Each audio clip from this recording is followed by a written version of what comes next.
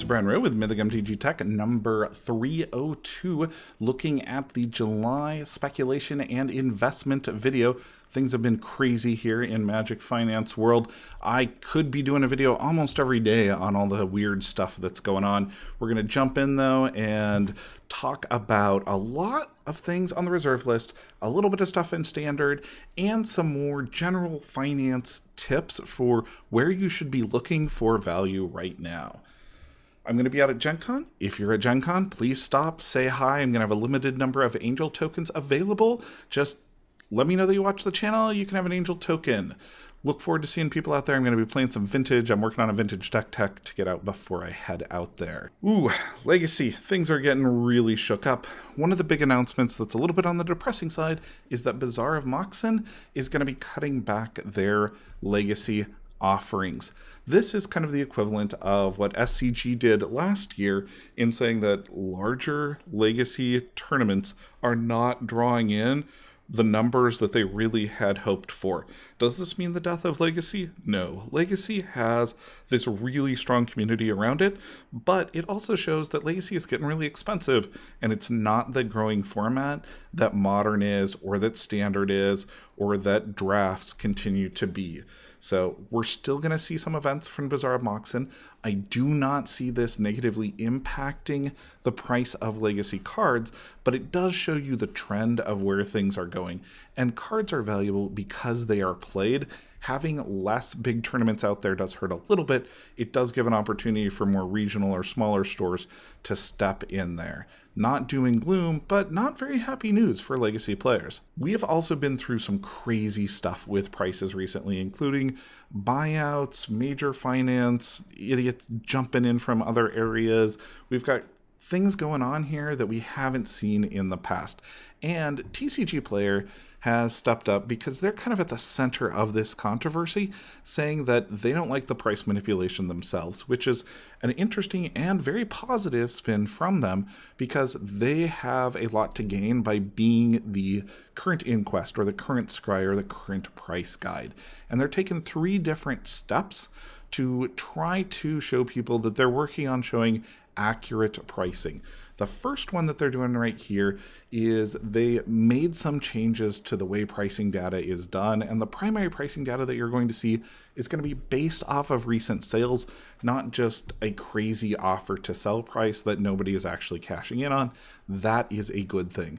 There's a brand new tool that's coming out with regards to buy list items, and they're working on improving this stuff. And that's the big thing that I'm going to be talking about today. I was let into the beta this last weekend for the buy list demo tool. Let's take a look at it right here. I'm going to be pulling it up. This is the buy list tool. If you are logged in, you head over to buy list, and then you create a buy list offer, and this is where it shows you what things are available for buy list. Honestly, this is a little bit hidden. I think that these buy list prices should be directly, easily linkable off of any listing that you're looking at. But let's look at Snapcaster Mage here for a second. We pull up Snapcaster Mage and we see a bunch of people are going to be offering to buy this card. This is very, very popular card on lots of buy lists. And the buy list prices that we're seeing range from about $35 on down. There's 104 people offering or offers to buy up to 104 Snapcaster Mages, ranging from about $25 on up to $35.75. Now, how does this compare with other buy list prices? Well, one of the places that I often sell is Card Kingdom. Here's the Card Kingdom listing for Snapcaster Mage. The red here shows that it's a high priority to them. They're at the $32 in cash range and the $41.60 range for credit. So if you're just turning it around to throw it back into cards, you're actually going to get a better price here. But if you just want cash, if you want to liquidate, with this one particular opportunity, several people are above that 32 mark. Now, how you're going to deal with condition, reputation of those stores, that type of thing, that's still really to be determined. They've got some videos out on condition, which is going to matter a lot when you are either making an offer to buy list stuff out or you're sending your own cards into buy list. What would be best, though, is, and this feature has not been turned on yet, but they plan to, is this market buy list price right here where it says coming soon. When that shows up, you're going to then be able to see a spread between the market price and the buy list price. Those two metrics are two of the most important metrics for figuring out if something is actually selling, if there's value in it, or if the price is inflated. Prices in Magic go up really quickly, and then they slowly float down like leaves or feathers. You end up with these huge discrepancies between buy list prices and market prices that are cards that you want to avoid. Getting that information financially is going to be one of the biggest benefits out there to individuals who are interested in when to buy and when to sell cards. So I'm excited about where the feature is going. It's not fully implemented yet, but it is a big step in the right direction from TCG Player, giving us more transparent information and allowing us to be more informed consumers. A lot of people have asked, do we have a bubble right now in Magic Finance? And the answer is yes and no.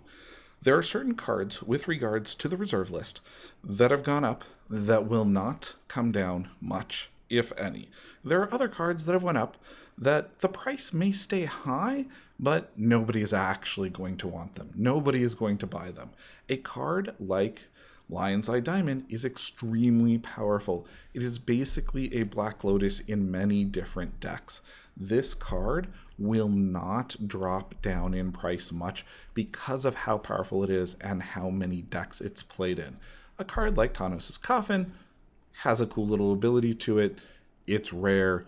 Absolutely nobody plays it, or they only play it occasionally in EDH.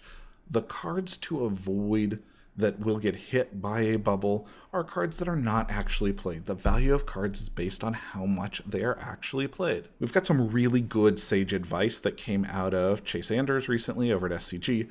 I've mentioned him in several of my other videos. Sometimes I'm critical, sometimes I'm positive. I only talk about this guy because he is one of the smartest guys out there in Magic Finance. Even when I'm critical, I respect his perspective. He has some good advice here, which is stop panic buying cards after spikes happen. Buyouts only work because someone is willing to pay more money for the card on the other side. Many of these cards that have been bought out, and there's a giant list of them, should not have gone up in value. They fall into that avoid bad category. And I can't go through every single card. If I was doing Magic Finance every day, I could, and I may do that at some point. But I'm hoping to give you a metric here to try to figure out if a card has gone up because it's been underpriced and people will want it, or if it's gone up because people know it's on the reserve list, they bought it up, and they know there's a limited quantity. This is a recent screenshot from the interest page over at MTG Stocks. Great resource out there. Lots of cards, all of these with those little stars by it, are on the reserve list. Some of those are great, and some of them are terrible. On the great cards are Metalworker, Tolarian Academy, Yavimaya Hollows. These are cards that are really powerful. We are unlikely to ever see anything functionally similar to them again. Yavimaya Hollows might be the exception there. I would hold on to these. I wouldn't liquidate them. Yes, the price went up. The price is going to come down a little bit, but not much. There are other cards like Island of Wok Wok and Altar of Bone. They have very situational applications to them. I would avoid them altogether.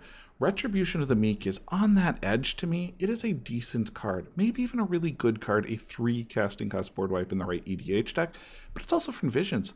There's lots and lots and lots of these in many different languages. I would hold it because it's a cool card, but I would not invest in it. There are a lot of bad cards on the reserve list. Many, many terrible cards. When I was a kid, I remember people buying False Orders and Dwarven Demolition Teams back when they had commons and uncommons on the list, and people lost a lot of money buying those cards because nobody ever wanted them. Cards like Imprison, Typhoon, Reverberation, Ghosted Dirk. These are bad cards that somebody can buy them all out. The price will go up, but nobody will ever want them except builders, and unless you want a complete set of legends, there is no reason to own these cards. They're just not good. There's even some terrible cards.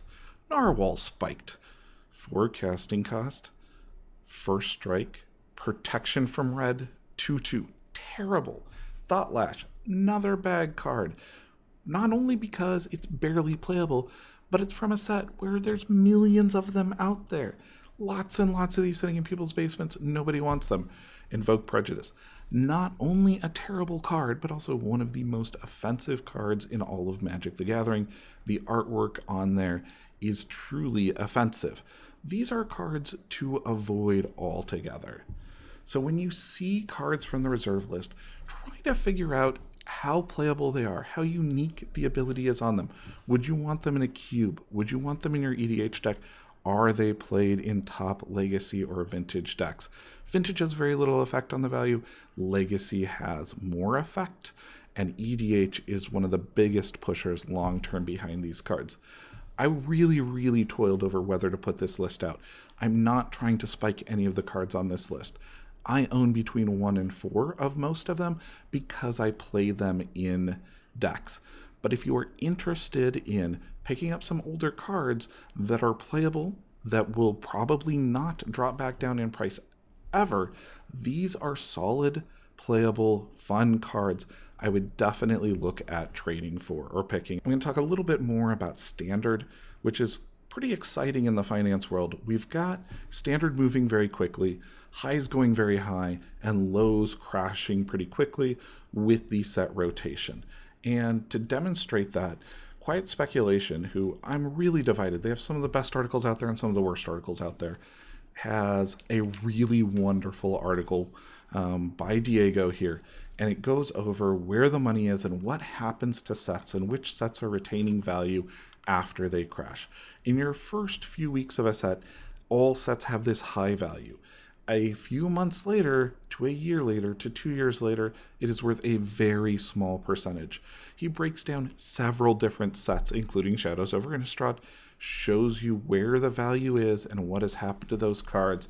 This is the trend to be aware of in Magic Finance, and finding the cards that break this trend, that keep their value into Modern, that keep their value into Eternal, or that are playable through the entire season is the key to doing well in Standard. Right now, I really like the aggressive aggro decks that are out there. Patrick Chapin did a wonderful article on Red Deck wins recently. The Impervious Devils is a really interesting take on Ball Lightning, one of my favorite early cards. Exquisite Firecraft I've seen played in Modern, in Standard, and even in Legacy. It is a very powerful card. Collective Defiance also has potential to do 4 damage to creatures. I really like this. If you've got extra mana, this could be a great card coming up. I'm still working on my set review. Hope to have it out in the next day or two as release days come in here, but I'll have a top 10 list for Eldritch Moon very soon. We've got some other cool cards in Standard that are starting to get a little more respect, and I would definitely still pick them out, even if they're going to rotate soon. Dramoka's Command will rotate soon. Great Modern card. Ulamog, long-term kid favorite. Good competitive card. Slightly playable in Modern. EDH powerhouse alternative win condition. And the monster here. Oh, so cool card. It is a lot of fun in EDH. It's seeing some Standard play. This is a card that could see a wonderful green-black control deck take over the environment also. Modern prices are bouncing around. They're a little more stable than they have been. Quiet Speculation has another article that rightly points out there's some crazy buyout stuff going on, even in Modern. Brushlands was at $18 recently. There's no reason for that. It's been printed a bunch of times. I would hold the Ice Age version because it's only $6, and if it does see play in Modern, that's the black border version people will buy. The 10th edition is similar art quality. Neither is amazing to me, but neither is bad. I like them. They're just not my style. But I wouldn't pay $18 for something when there's a black border original equivalent at $6. Painful Truce. This is a card that could be a breakout Modern success as we see Grand Prix come up for Modern and Worlds at the end of the year. This is a card that could spike. River of Tears spiked recently. It's up at $11. I personally really like this card, but I haven't been able to make it really win. I've seen some Grixis lists or other lists that will play this as a 1 or a 2 of as a way to help get around choke, but it is not an $11 or $12 card, and it could be reprinted in the future. I would avoid cards that spike like this. Pack Rats, really fun card, great EDH card, solid Modern card. Fun brew card. Might even win a major event at some point. It's $2. The foils are $6. I would pick this up as a casual favorite card that has some long-term value to it. Modern Masters 2015. This is a set you should look at the staples, anything that is being played in modern decks, and look at buying them now. Dark Confidant is a prime example. This was a very expensive card. Now it's down around $35 to $40. Fan favorite. I do not believe this will be in the next Modern Masters set. A very solid pickup. If you want to play a set of these, or maybe even two so that you've got an extra one to trade, now is a solid time to pick up Dark Confidants. Conspiracy. This is another set that you should be looking at, and look at cards that combo with it very well. Exploration is down around $11 currently. Great card. I would pick up my play set. This is a wonderful EDH card, a great legacy card, very, very powerful. It works really well with cards like Thespian Stage, and I hear rumors that we're going to see Dark Depths very soon. If we do, Thespian Stage could go way up, Exploration could get more popular. These are the type of cards I would look for in finance. Eternal Masters. Your top tier cards have reached about their low point currently. Caracas, Sylvan Library, they're well below what they were before being reprinted. They could start to incline again. These are cards that I would definitely pick up. I'll have a longer list probably in about 2-3 weeks with some more mid-range cards, but over the next 30 to 60 days, Eternal Masters cards prices are going to be at the lowest they'll be ever, and many of these cards will start to rebound in value. Take a look at those lists, target what you want, and start picking them up over the next month or two. Commons. I'm going to do a whole video on commons here and cool cards, especially those that have potential value in Pauper, but I'm just highlighting 3 of them today with regards to black. Gray Merchant, Victim of Night, Call of the Netherworld. These are all potentially wonderful cards, both in Modern and in Pauper. In Modern, discarding a Call of the Night to a Pack Rat, bring back something else from your graveyard, that seems like a really cool combination. Victim of Night in an Eternal format is a solid removal, especially if you're in mono black. And Gray Merchant, very, very powerful in any format where people are actually trying to kill you, where they're playing burn, where they're trying to reduce your life total. That 2/4 body lives through a lightning bolt.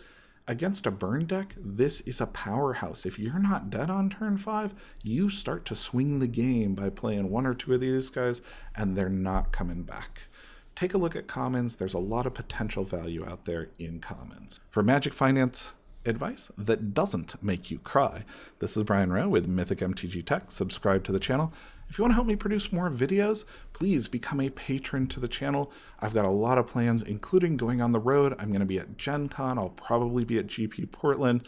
I want to produce more videos out there on the road, and I could use your help working towards a laptop and a portable GoPro. Those are my next 2 things that I'm looking at for the channel so that I can put together videos while traveling. Thank you to everybody who's out there supporting the channel. Next pack openings are on August 10th. The cards from the last pack openings are going out here in a few days. Check your email by next Monday. If you got any of the higher value cards, you should have tracking information in there by then. Thank you guys so much for being fans of the channel, and until next time, choose the cards wisely.